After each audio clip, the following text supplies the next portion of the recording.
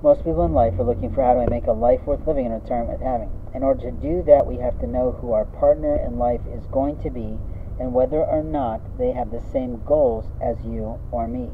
And when I make these rhymes, I'm trying to not make up time. I'm trying to get you to see that in life, we have to plan our time. When I work with a business owner for my program, The Spirit of Your Company, one of our modules is time management, and we discuss it thoroughly because I ask you how you use your time to try and determine whether or not your time is producing productivity.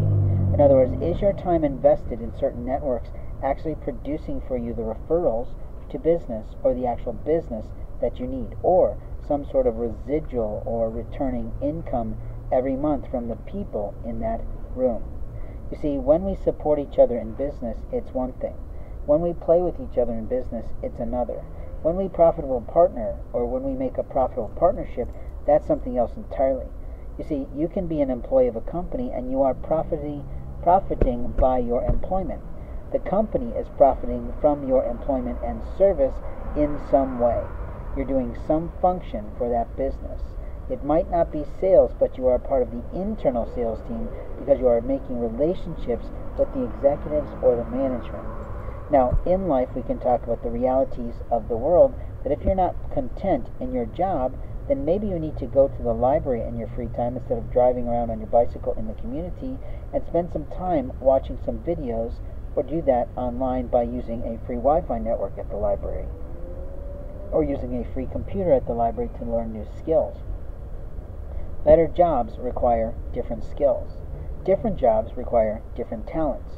You can teach yourself those skills and literally transform your life.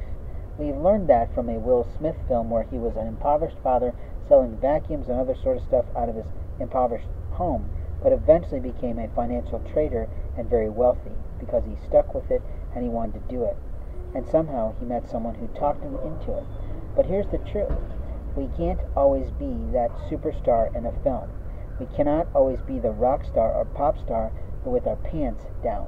You see, in life, most professional people dress a certain way. And when we're on the weekends and when we're in casual wear, we still have to look a certain way because there's never a time that we can't make a business contact when you're an entrepreneur.